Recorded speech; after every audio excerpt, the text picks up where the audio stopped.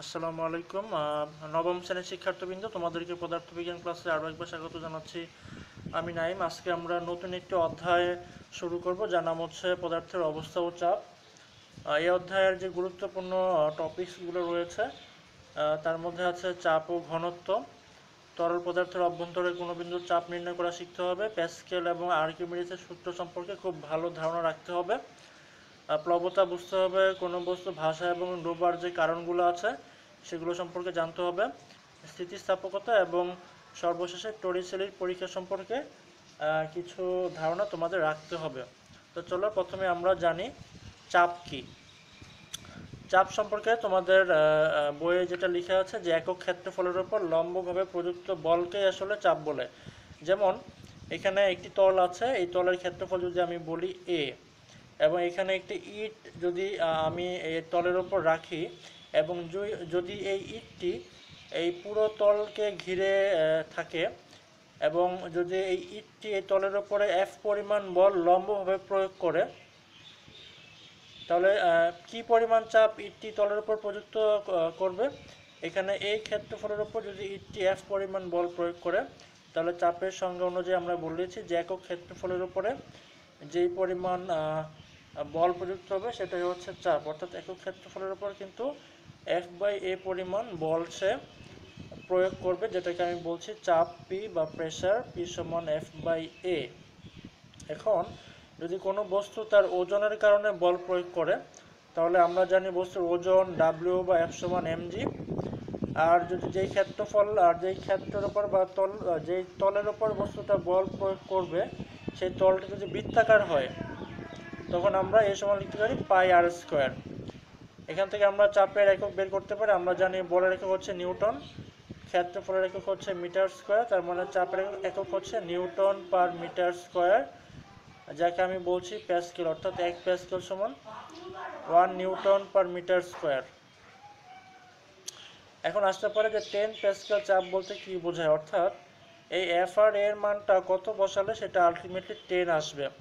আমি যদি এফ এর মানটা 10 নিউটন বসাই এবং ক্ষেত্রফলকে 1 মিটার স্কোয়ার বলি, তাহলে আলটিমেটলি কিন্তু 10 প্যাসকেল আসছে। তার মানে এখান থেকে সংজ্ঞাটা বলা যায় 1 মিটার স্কোয়ার ক্ষেত্রফলের উপর 10 নিউটন বল লম্বভাবে কাজ করলে যে পরিমাণ চাপের সৃষ্টি হয় সেটাই হচ্ছে একজাক্টলি 10 প্যাসকেল। এরপর এখানে কিছু কোশ্চেন আলোচনা করা হয়েছে যে একজন ব্যক্তি দাঁড়িয়ে আছে, একজন শুয়ে আছে, কে মাটিতে বেশি চাপ প্রয়োগ করবে। এখান থেকে একটা বিষয় খুব সহজে বোঝা যায়, চাপ এবং ক্ষেত্রফল কিন্তু একে অপরের ব্যস্তানুপাতিক। অর্থাৎ ক্ষেত্রফল যদি বেশি হয় চাপ হবে কম, ক্ষেত্রফল যদি কম হয় চাপ হবে বেশি। তার মানে যে ব্যক্তি শুয়ে আছে সে কিন্তু অনেক বেশি পরিমাণ ক্ষেত্রফল সে দখল করেছে, সুতরাং সে কিন্তু চাপের যে চাপটা দিবে তার পরিমাণ কিন্তু কম। আবার যে ব্যক্তি দাঁড়িয়ে আছে সে কিন্তু কম ক্ষেত্রফল দখল করেছে, সুতরাং সে কিন্তু বেশি চাপ প্রয়োগ করছে। আরেকটা প্রশ্ন এখানে হতে পারে যে দা বটি ছড়ি কেন ধারালো করা হয়। যদি যখন দা বটি ছড়ি ধারালো করা হয় তখন কিন্তু তার ক্ষেত্রফলটা কমে যায়। ক্ষেত্রফল যদি কমে যায় তখন কিন্তু চাপটা বেশি হয়। চাপ বেশি হয় বলেই কিন্তু খুব সহজেই কোনো জিনিস আমরা কাটতে পারি। আমার মনে হয় তোমরা বুঝতে পেরেছো। আমরা পরবর্তী টপিকসে চলে যাই, যার নাম হচ্ছে ঘনত্ব বা রো। ঘনত্বকে রো দিয়ে প্রকাশ করা হয়, যার ইংলিশ হচ্ছে ডেনসিটি। ঘনত্ব বুঝতে হলে এখানে দেখো একটা গ্লাসের ভিতরে সম আয়তনে দুটি গ্লাস আমি নিয়েছি, একটার ভিতরে আমি মধু রেখেছি, আরেকটার মধ্যে আমি পানি রেখেছি। এখন যদি তুমি দুটার ভর পরিমাপ করো তাহলে কার ভর বেশি হবে? একজাক্টলি কিন্তু মধুর ভর বেশি হবে, কারণ হচ্ছে মধুর ঘনত্ব বেশি, মানে একক আয়তনে কিন্তু মধুর ভর বেশি। এই একক আয়তনে বস্তুর ভরকেই কিন্তু তার ঘনত্ব বলে। এখন যদি আমি এখানে যে কোনো একটার গ্লাসের আয়তন যদি আমি ভি বলি এবং যদি আমি ভর এম বলি, তাহলে ভি আয়তনে বস্তুর ভর হচ্ছে এম, তাহলে একক আয়তনে বস্তুর ভর কি এম বাই ভি, অর্থাৎ ঘনত্ব রো সমান এম বাই ভি। এখান থেকে কিন্তু আমি ঘনত্বের একক বের করতে পারি। আমরা জানি ঘনত্বের ভরের একক হচ্ছে কেজি, আর আয়তন মানে হচ্ছে দৈর্ঘ্য ইন্টু প্রস্থ ইন্টু উচ্চতা, তার মানে মিটার কিউব। অর্থাৎ ঘনত্বের একক হচ্ছে কেজি পার মিটার কিউব।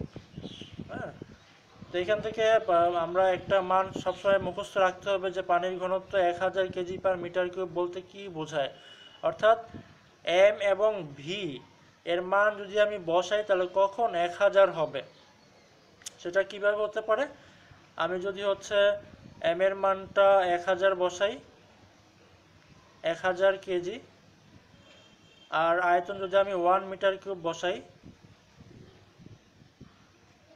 তাহলে পানির ঘনত্ব মানে 1000 কেজি পার মিটার কিউব, এটা অর্থ হচ্ছে 1 মিটার কিউব আয়তনের পানির ভর হচ্ছে 1000 কেজি।